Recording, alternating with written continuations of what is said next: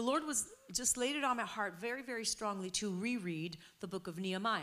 In reading this book, there are 5 demonic strategies, 5 tactics that work against men and women of God.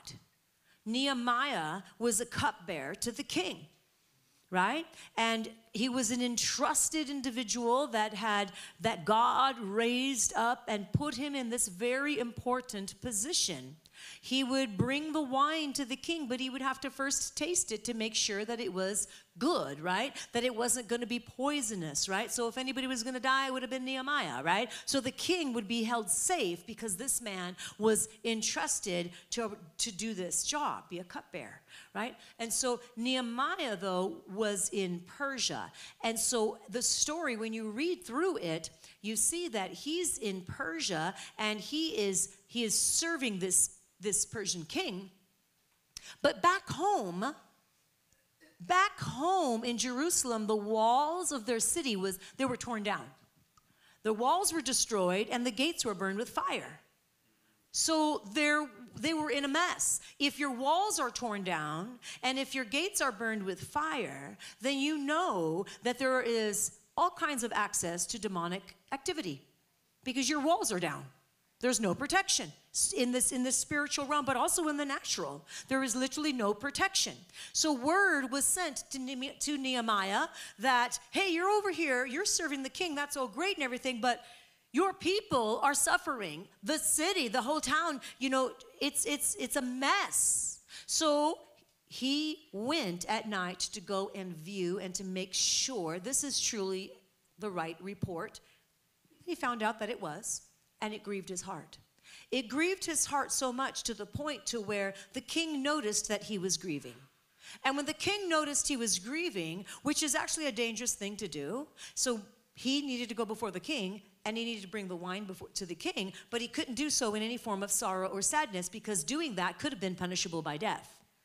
But he couldn't help himself because he was that grieved. So he went before the king, and the king noticed he was sad. He was grieved. He said, "You've never been like this before. What is going on? Something is wrong here."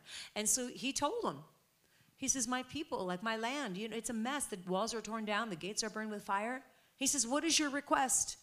He gave him his request to go back. And he also gave him the provision to go back, right? He gave him letters so he can travel safely in the forest, back to the forest, through the river. He gave him He also had another letter that he could have the wood, the timber, so that he can go and rebuild. So he provided everything that he needed, right? So we start this story here, and we see that he was a courageous leader, Nehemiah, a courageous leader.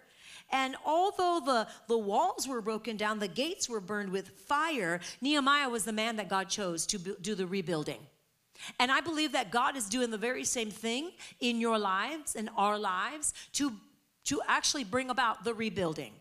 And so rebuilding may look a little different for some of us. Like it may look somewhat different in your life than in your life, but God is rebuilding. And he wants to use you to rebuild. Now, for some, it's relationships, right? For some, the rebuilding is unto relationships. For some, the rebuilding is a health thing. For some, it's a financial thing. It could be many, many other scenarios, but I'm just throwing out a few. But God is rebuilding, and he is using you. He wants to use you. He wants to use you as a vessel that rebuilds, right? According to the will of God. But there are some things we need to be aware of, some demonic strategies and some demonic tactics that do come against a leader that has said, "Yes, Lord, send me, use me, choose me, I want to serve you," right? Then there are some demonic tactics that come against you. And in this book, there's about 5 that are listed. Obviously, we know that there are many, many other tactics that can come against you. But I want to point out the 5 that I see in this book. First of all, two demonic spirits, they rose up. And I want you to turn your Bible to Nehemiah 2 in verse 10.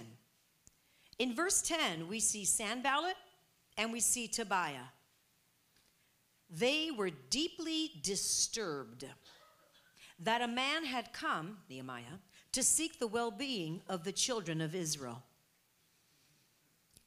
So Sanballat and Tobiah, Sanballat. These are two demonic spirits that rose up.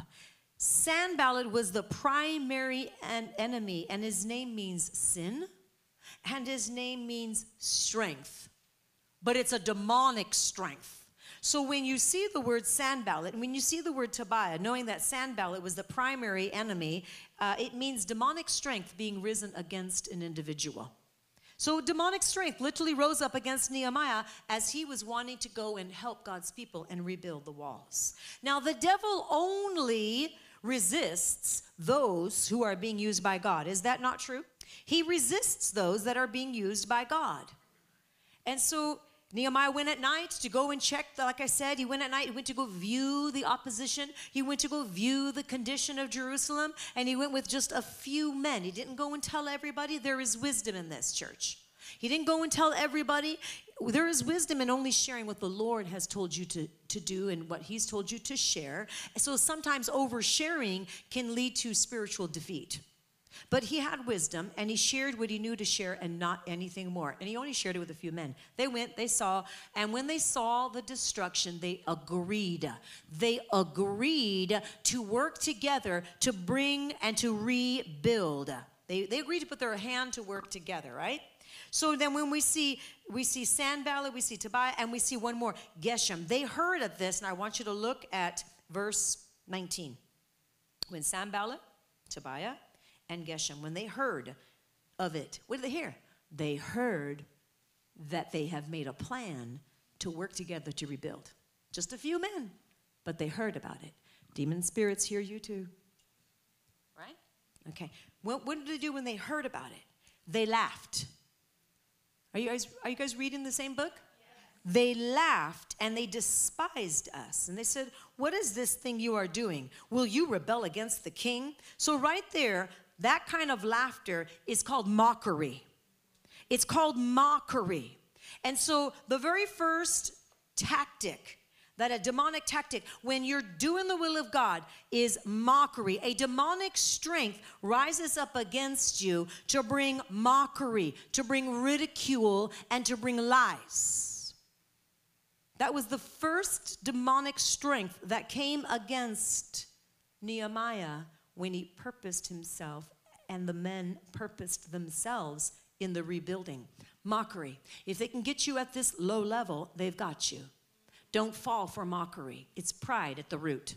And I've already shared that with you in a previous message, how the root of mockery is pride, and it's in Proverbs. But mockery, a laughing spirit where it's like pride. It's, I'm better than you. Haha, I know what you're doing. You're not going to get away with this. It is a demonic strength, and it's sent to stop the work of God. So they accuse them of rebelling against the king. They didn't rebel. He didn't rebel against the king. He had permission. He had letters. He had quite a few of them, right? But, you know, that demonic spirit's not going to listen to that. Instead, it's going to argue with the truth and tell you a lie because it's hoping you'll believe it. But we're not going to believe that lie, are we? No. So when you read chapter 3, you see how Nehemiah was an incredible leader and how he was able to gather 40 groups of people to work simultaneously on reconstructing the wall. So it's all full of just, you know, the strategies that the Lord gave him. And so in 3:12, we see this great leader, Nehemiah, successfully mobilized groups to work faithfully on the north, south, east, and west of that building to restore what was destroyed. And some of you would be wise to do the very same thing and to go to your homes and the places where you live and to literally go to the north, south, east, and west and to do a prayer walk. And to walk around your place and to pray and to anoint it and to allow that the Spirit of the living God is taking residence and any demon spirit has to go. And you anoint those walls with the oil and you decree this is God's territory. And you do this as however long you have to do this. But some of you need to claim back your homes, your territory that God has given you. So in this case, he put north, south, east, west. He put men stationed there to pray. Right? And they did so. because he's a great leader. He was a great leader. And so when you look at chapter 4 and verse 7 through 9, we see here that the walls were starting to be restored. The gaps were starting to close. It was working. They were stationed there to pray. They were stationed there to work. And we see that the gaps were closing, right? But not only did they see it, but Sanballat, Tobiah, and all the enemies, they saw it too. And they were angry. Why? Because their mockery didn't work. So what did they do? They sent the second tactic. You know what the second tactic is? Look at 4 verse 8. They conspired together to come and attack Jerusalem and to create confusion. The second tactic of a demonic strength that comes against you is this plotting to bring forth confusion. When you feel so confused and you know you're doing the will of God and yet there's all confusion all about you, you know there's a demonic strength. There's a Sanballat spirit that has risen up against you. It's demonic strength and it's confusion, and you need to not fall for it. Command that thing to go. It doesn't come from God. So while the enemy continued to threaten God's people, God gave strategy to overcome. And that's, again, he strategically positioned these people, actually men and even daughters. In verse 14 of chapter 4, it says even, he says he even put the sons and daughters, he positioned people all around. Let me see if I have the right reference there. 4:14. And I looked and I rose and said to the nobles, to the leaders, and to the rest of the people, do not be afraid of them. Remember the Lord, great and awesome, and fight.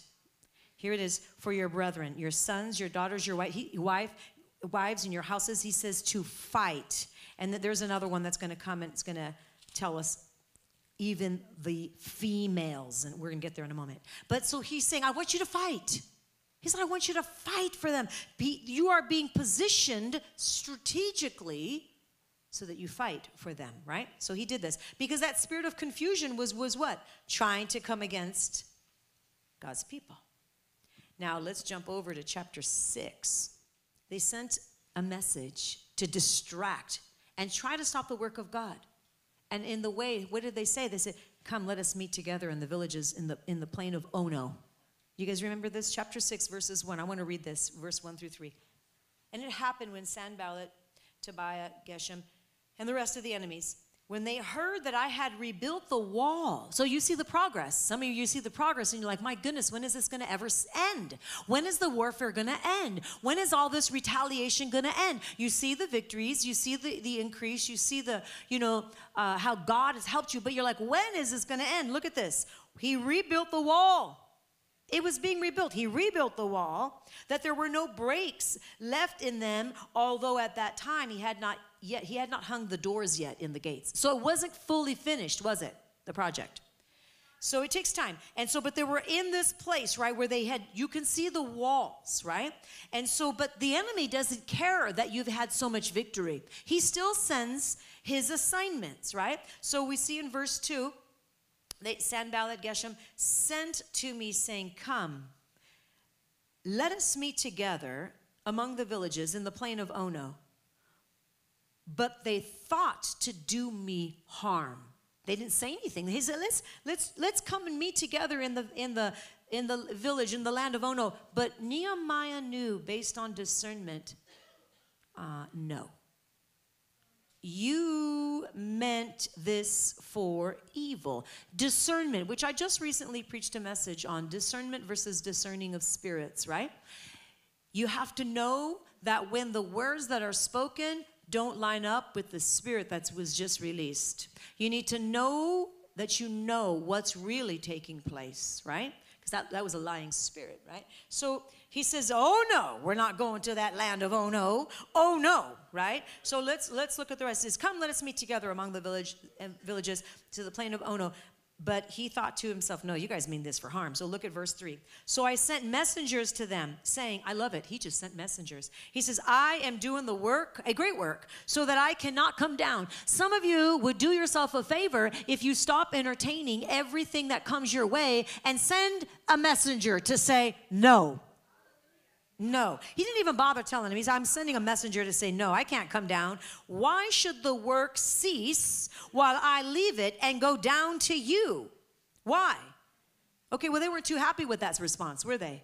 They weren't too happy, so they said it 4 more times. Well, what is that all about? Well, number one, it was what was, if you missed it, the demonic tactic of number 3, the third demonic tactic that rises up against you is distractions. This is a distraction, church. A distraction or a delay. It's the same thing, right? A distraction or a delay from your God assignment, it's always being sent constantly. And then what happens is that people take the bait and they wonder, wow, what happened? Well, you took a distraction. You picked it up. You went for it. No, we're going to kick that thing out and say, oh, that was a distraction. I need to go back to what God told me to do. I'm not going. We got to close up the wall. We got to close up that wall, right? And so 4 times they sent Nehemiah the very same message. How persistent were they? Very. So how persistent should we be? Very, right? So 4 times the same exact message, right? And it just didn't work. And then the 5th time they sent a letter. Wow, you think like 4 messages, but now you send a letter. Look at 6:6, Nehemiah 6, chapter 6, verse 6. He sends a letter this time. And he says, it's reported among the nations, and Geshem says that you and the Jews plan to rebel. Right there, what is that? An accusation. This is slander. This is name calling, right? Why? Because they're wanting to prevent this man from doing the will of God. All kinds of tactics that are constantly being thrown our way, but God. Come on, somebody say, but God. That was tactic number 4. But the 5th one has always just like, in my mind, I don't know, I'm like just appalled by this 5th tactic, and have always been. Every time I have read this, look at chapter 6 and verse 12. Then I perceived that God had not sent him at all, but that he pronounced this prophecy against me because Tobiah and Sanballat had hired him. Hired him.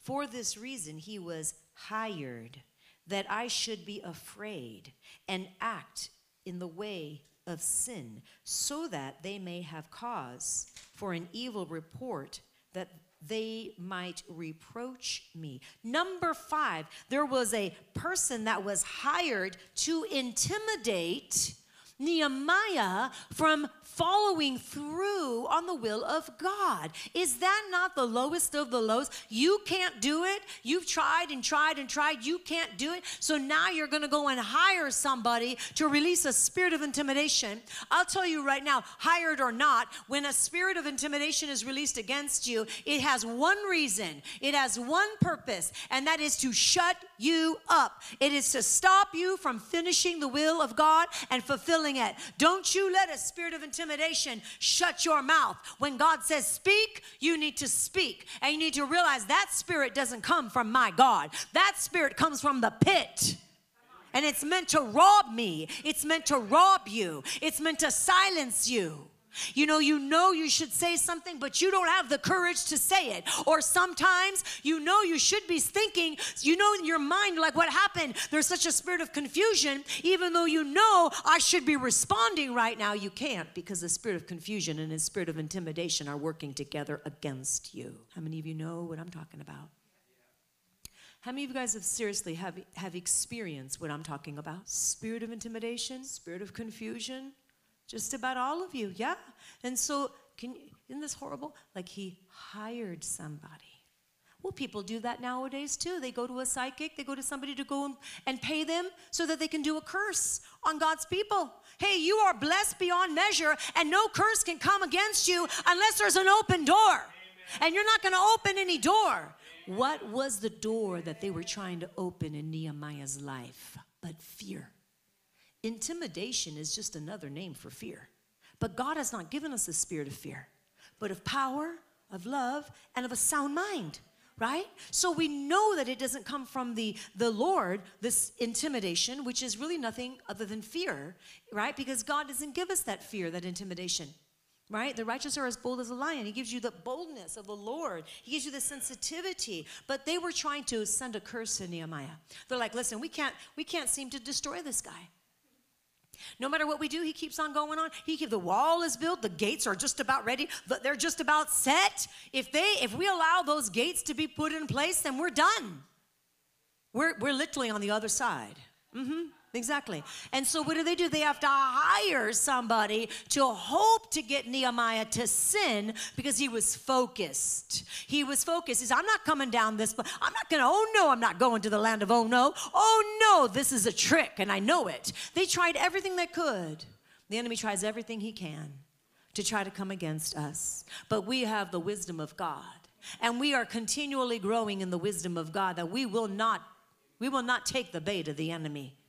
Those are 5 tactics just in this book of Nehemiah that are still being used against God's children. The final one, he was trying to send a curse.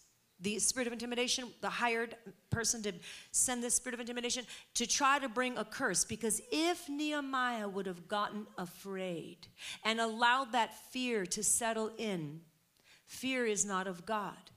Right? We have to kick fear out the moment that you feel it. I'm not saying you're never going to feel fear. You just can't allow it to remain. The minute that you recognize it, you got to kick it out. You got to cast it out and say, oh no, that's not coming from me. There cannot be tolerance for it because it has an assignment. And the assignment is literally, in this case, they were trying to send a curse. Well, see, if he takes that bait, you see, if he takes the spirit of intimidation, then he's going to walk in fear. Then we actually have an access point because he won't be walking in the mind of Christ, even if it's for that moment, even if it's for that second. And so we know this.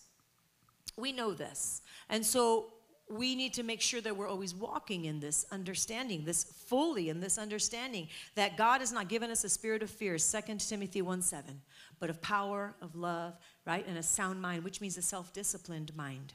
Our mind should be and can be self-disciplined. And it takes work, but it's worth it, right? So finally, not only was the wall built, not only were the gates put in, but in 52 days. You guys, that's not a very long time. That is not a very long time. 52 days, the walls, they were completed. The enemies were disheartened because in their own eyes, they saw it and they said, this can be nothing other than the hand of God. Amen. And some of you have been in a long battle. And it's longer than 52 days. Doesn't really matter. It doesn't matter. Because you keep your hand to the plow and you don't look back. You are not going to be like Lot's wife. You're going to keep your hand to you're not looking back. You're like, it's better before. No, it wasn't. Stop walking as if you have amnesia. It was not better before. Better is now, and better is also ahead of you, not before. So, in 52 days, they were able to restore, though they had all kinds of tactics that were working against them. They were able to restore this work. And even their enemies said, wow, this had to have been the hand of God. The wall was built, the doors were hung, the gatekeepers, the singers, the Levites, they were all appointed and they were all stationed. This is exactly what we have been doing. And then in Nehemiah 8:10, because then Ezra the priest came and he opened the book of the law and he began reading it out loud. And he said, this day is holy. This is a holy day. Don't mourn. Don't weep. Right? They heard the words of the law. They heard they heard the words of the law. Chapter 8:10. Do not sorrow, for the joy of the Lord is your strength. Do not sorrow. Isn't that a beautiful promise? We're not going to sorrow because the joy of the Lord is our strength. So you are not going to be destroyed, church, for a lack of knowledge. Amen. You will not be destroyed for a lack of knowledge. I know the word says my people will be destroyed for a lack of knowledge, but you won't be destroyed for a lack of knowledge because you have knowledge in the word.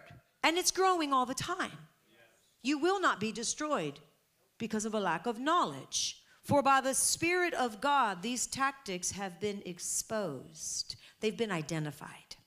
And if they're identified, then we become empowered, right? And we're able to destroy them. We're able to Kick them out. So mockery and ridicule and lies and plotting and confusion, distractions and delays and accusations and slander and name calling. Right now, we cast that out right now. I cast out that spirit right now in the name of Jesus. I cast it out wherever it is right now. I decree it goes right now, up and out, up and out. You know that demons, they're just having their way right now. I command that demon to leave you right now. In the name of Jesus, I command it to leave you right now. Just come out of agreement with anything you need to. Intimidation has to go right now. All the works of the devil has to go right now in the name of Jesus. I command it to go.